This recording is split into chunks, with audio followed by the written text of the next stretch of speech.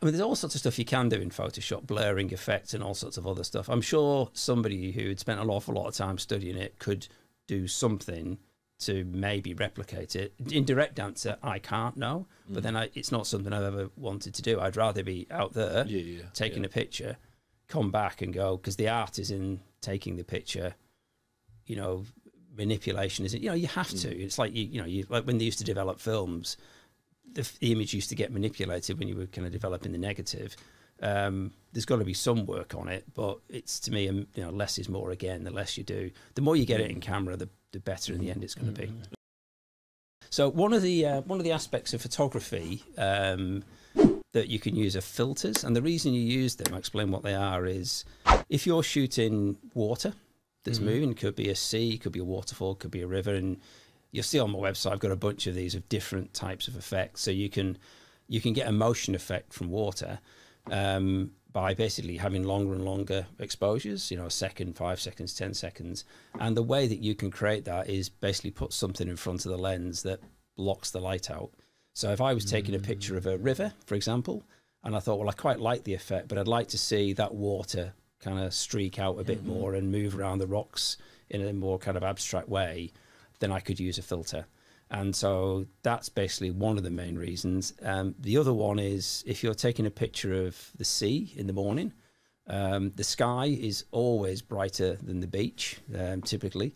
So one of the things, the filter, I only use two types. I use one to kind of slow motion down. The other one is you get a filter where half of it's dark, half of it's light, and you use it to balance the light off, which is always better than doing that in Photoshop.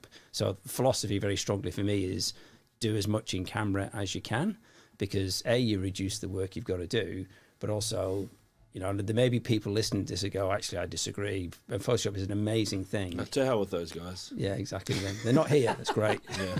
So I always think if you overwork an image, it's obvious. And, you know, and I'm sure I've got images out there that I've overworked. And people going, yeah, I've seen your stuff. And it's a physical filter. Yes. Like a literal light filter. Piece of glass, basically. Yeah, it is. Yeah. Yeah, cool. And so what it is, you stick it in front of the camera and you got a range of them in different ones.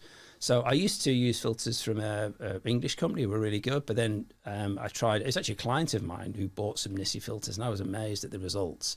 So I just wrote to them and said, actually, I want to get some filters, and they came back and said, yeah, we'll do a partnership deal, which is great. So it's I think for me, if you're photographing anywhere where there's water, the filters to me are they're almost as essential as having a lens, basically, to get the effects that I go for. So you can't do those effects, like, can you do those effects on, I know you're saying not as good as on Facebook, on Photoshop, but like say the water motion one, can you do them? Or is this, the filters are like the way, that's the only way to do it? I mean, there's all sorts of stuff you can do in Photoshop, blurring effects and all sorts of other stuff. I'm sure somebody who had spent an awful lot of time studying it could do something to maybe replicate it. In direct answer, I can't know, but then it's not something I've ever wanted to do. I'd rather be out there taking a picture, come back and go, because the art is in taking the picture, you know, manipulation is, you know, you have to. It's like, like when they used to develop films, the image used to get manipulated when you were kind of developing the negative.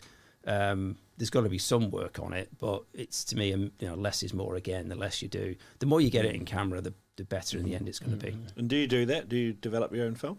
No, I don't. Well, I just shoot digital now, so I've got a film camera. I just I get asked that quite. Did you used to? No, I didn't. No, because we used to do that. As my dad used to take quite a lot of photos. Oh, yeah. He's got these big bloody albums of. I always thought I was adopted because I was never in them, but I'm in some of them, so I was there. But he used to do his own ones sometimes. Yeah. You know, and I remember going like the bathroom, and he'd like pull the red light. Or it'd be pitch black in the bathroom. He'd have all the lights blocked off when he did his thing with the film. But then he would go, with we had like an amber light, and then he'd have them with the projector, and and the different solutions and stuff. So he never got into that, eh? No, I didn't. It's not too late, no. No, exactly.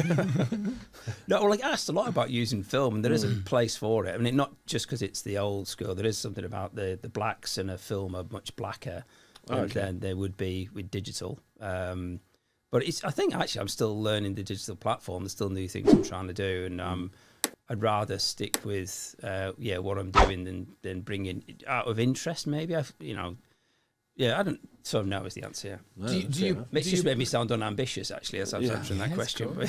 But Sorry. You just watched to an ALTBAYS Show clip. If you want to watch the full show or if you want to see us live, subscribe to our YouTube channel and get notifications about our live streams. We do it 3 times per week, every Monday, Wednesday and Friday at 7 p.m. And if you are more of a listener, go to ALTBAYS.NZ to find out on which main podcast platforms we're on. Peace.